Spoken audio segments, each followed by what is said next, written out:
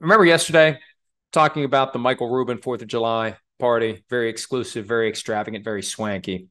I had let the league know that I was going to be talking about it in a podcast I taped at 11 a.m. Eastern. I didn't hear anything until after I was done, or maybe the email came through while I was doing it.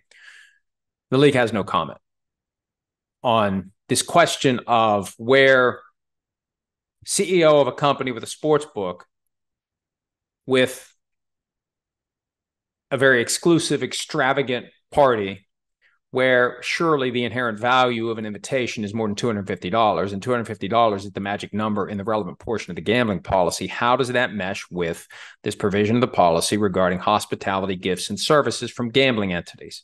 Now, it would be very useful to all the players and coaches and owners out there if the league would explain this policy, this provision in the 8-page gambling policy. And as I said yesterday, this is one of the prime examples of why people don't understand the gambling policy. It's 8 pages written by lawyers for lawyers, not for the average person to read it and understand what they can and can't do. Somebody needs to explain what that means. Somebody needs to articulate examples so people will know, well, here's what I'm thinking about doing. Oh, okay, the gambling policy and the education they've given me, it tells me what I can and can't do when it comes to accepting hospitality from people who own and operate sports books. Now, my understanding is the league's position would be that there is no violation, that this is Michael Rubin acting in his individual capacity with no promotion of fanatics, no presence of fanatics. Now, fanatics may have paid for the whole thing, which kind of makes that argument collapse onto itself.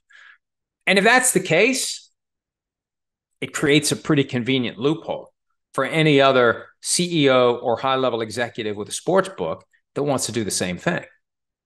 The sports book can't give gifts in excess of $250 or hospitality in excess of $250 or services in excess of $250, but the person who runs the sports book can. That doesn't make any sense.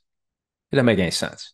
And again, this isn't because Michael Rubin's not doing anything wrong. He's not subject to the policy. The question is when someone who is a sportsbook CEO or executive provides these things to the individuals who fall under the definition of NFL personnel and thus subject to the gambling policy, when and where are the landmines?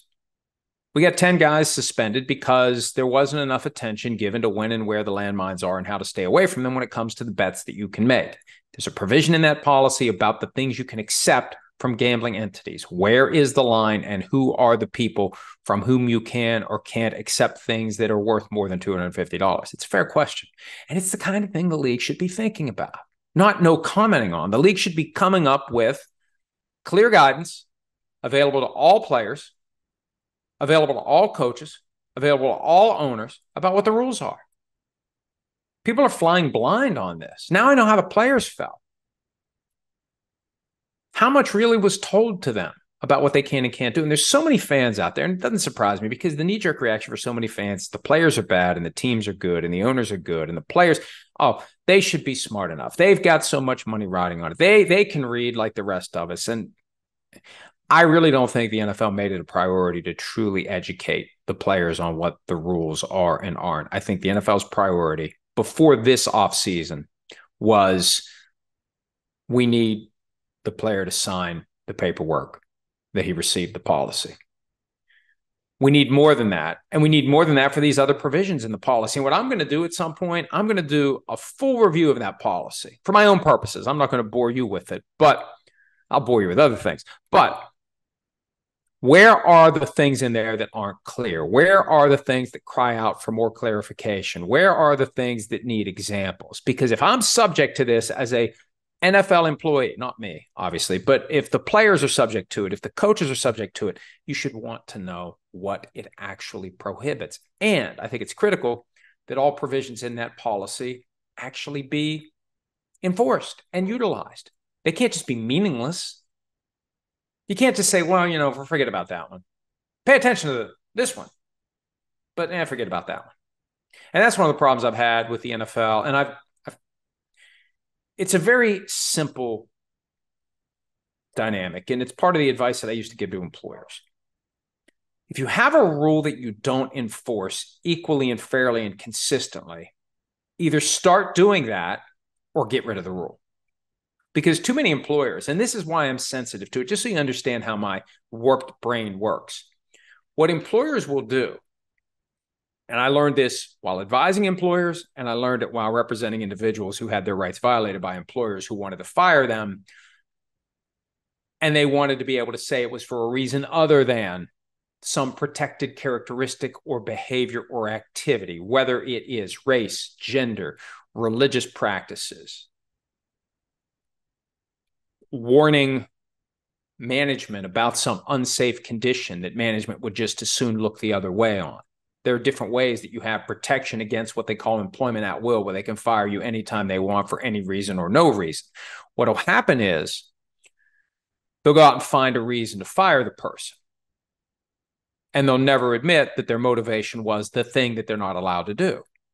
And the best way to do that is you pull out this stack of policies, yay high, and you find one. Oh, you violated this. Well, that's how we'll get rid of him. And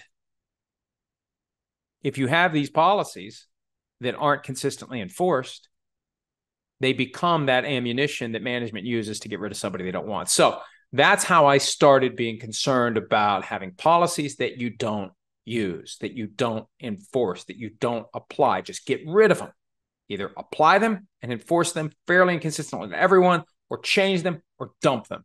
Hi, it's Mike Florio. Thanks for watching PFT on YouTube. Hit subscribe for the latest news and analysis from Pro Football Talk.